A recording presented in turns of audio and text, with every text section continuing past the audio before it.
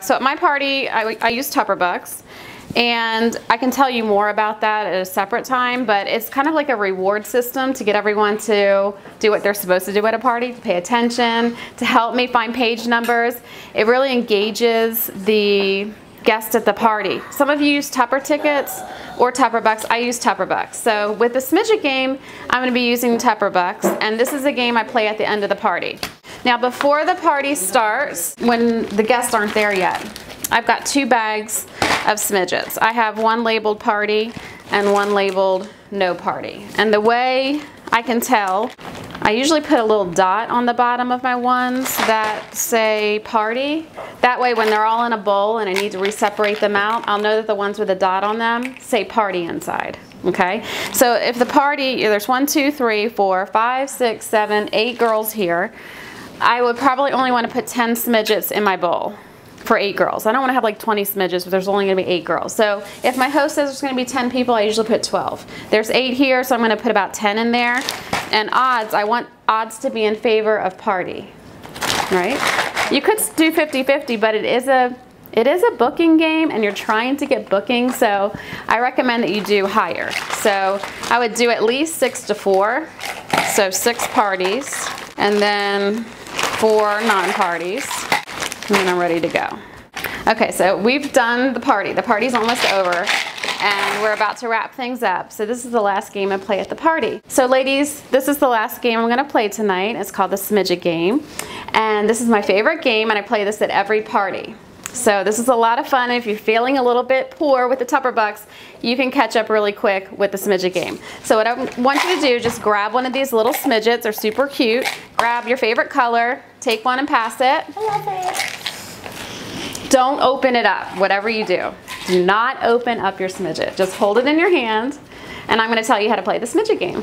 All right, everyone has one? These are really cute containers. There's about 100 things that you could put in a Smidget. I'm gonna pay you 1,000 Tupper Bucks for everything you can tell me that you would put in a Smidget. Remember, they're airtight and liquid proof. So what would you put inside your Smidget? I'll pay you 1,000 Tupper Bucks. Use chewing gum. Use chewing gum. Aspirin. Jewelry, hair clips, Hair clips, pills, beads, candy, dressing.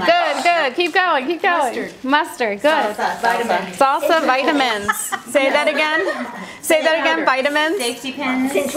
Essential oils. Yes. Essential oils. Good. What else? Safety pins. Sweet and low. Lotion, sweet and low. Or your special Splendor, Stevia. Any of those special ones?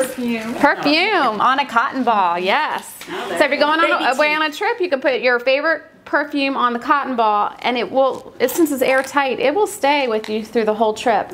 Baby teeth, yes. Skittles. Yes. M&M's. Yes. Baby hair. Baby hair. Cat food in case you find a stray cat. Cat food. Or fish food. Yes. You can also put Hershey Kisses in here. One or two. Seeds. I put seeds in there when I save seeds. Very good. Spices. What if you're going away for a weekend trip and you don't want to bring a big bottle of lotion? Shampoo. Conditioner. Sunscreen. Face wash. Very good. Your favorite face wash. If you have a favorite makeup you like. Face wipe. Those makeup remover wipes. Coconut oil. Yes, for lip balm. That's great on your lips. So great. There's all kinds of things you can put inside of a Smidget. There's many more ideas. The bad news about the Smidgets is we do not sell the Smidgets, but the good news is everyone that plays this game with me tonight, you get to keep your Smidget.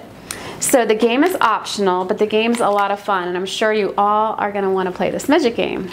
I'm going to tell you how to play it. So inside the Smidget, don't open it yet, but there's candy. There's also a little tiny piece of paper in every one Smidget, and your paper is going to have an amount of Tupper Bucks written on it. Okay, let's say Janice says, I want to play the Smidget game, and she opens up her Smidget. She reads the little paper to me. I'm going to pay her whatever's on her paper. So if her paper said 6,000 Tupper Bucks, I pay her 6,000 Tupper Bucks. She keeps the Smidget, and she's finished with the game. She's done. Some of you are lucky though, and when you picked your Smidget, you picked a bonus Smidget. You will know if yours is a bonus Smidget when you open it and you open the paper. It's going to say 10,000 Tupper Bucks, which is a lot of Tupper Bucks, plus a party, and it has a happy face because you're going to be smiling, because that means you've won the Smidget, the candy, 10,000 Tupper Bucks, and you've won your very own guess. Party. Party, woohoo! You can win a party if you're lucky. I'll pay you 1,000 Tupper Bucks if you tell me why anyone would ever want to win a Tupperware party. Free stuff. Free stuff. Number one reason. Free stuff. Have fun with some girlfriends. Get away from the kids. Get away from kids. Girls' night out. Yep. There's all kinds of reasons. Also, there's half price bonus items. Skittles. He said Skittles. He says, I want to play because I want some Skittles. I love Skittles. I do have people that play because they want the candy inside. That's fine. There's all kinds of reasons that people would want to do a Tupperware party.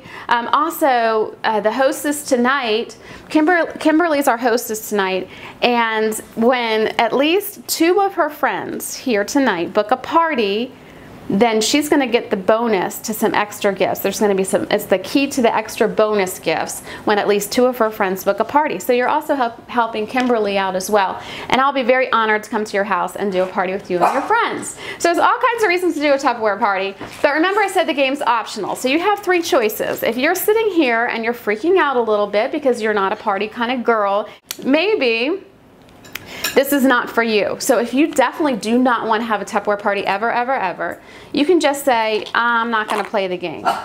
You would just put the Smidget back and you're off the hook. That easy. Okay? Maybe you're sitting on the fence and you're kind of thinking about it right now. You're thinking, should I have a party? Should I have some friends over?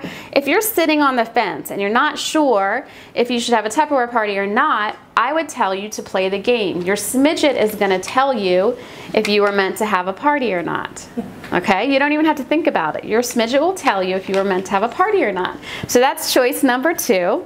Choice number 3 would be if you know you want a party because let's say you want free stuff or you want your girlfriends over for a fun night or you want bonus items or you want to help Kimberly get some extra host bonus gifts. If you know you want a party, tell me before you open your Smidget. I will pay you 10,000 Tupper Bucks first. Then I will pay you whatever's inside. So is there anyone in here who would like to have, definitely like to have a Tupperware party? Tell me now. Yes, okay, so there's your 10 up front. You can open your Smidget and I'll pay you whatever else is inside. Is there anyone else that wants to take a Tupperware party up front? Can it be a book party? Now for the book party, yes, for the Smidget game, but to count for a booking for Kimberly, it has to be an in-home party for it to count as a dating for Kimberly. But you can still play the Smidget game if you just want to do a book party. I recommend that people do a book party in conjunction with an in-home party, because that way your friends that really want to see it get to see it. And then you can also pass the book around for friends that are too busy to show up at your house. So you can do both together. So does anyone else want to definitely take a party for sure? I'll take a party. Oh, good. There you go. So you could open yours. I'll pay you whatever's inside. We want another party, so I guess we'll have to. Oh, good. So she won 10,000. Marisol won 10,000 at a party. So she doesn't have to do 2 parties unless she really wants to, but she gets an extra 10,000 Tupper Bucks. She ended up with 10,000. 10,000 plus 10,000, 20,000 Tupper Bucks for the auction. I got 10,000. You did too. It's meant to be. There's 10 more, so you have 20. You're going to do it too. Very good. Is there anyone that's sitting on the fence and wants to take a chance? If you want to take a chance, go ahead and open yours, and I'll pay you whatever's inside, and you could do whatever the Smidget wants to do.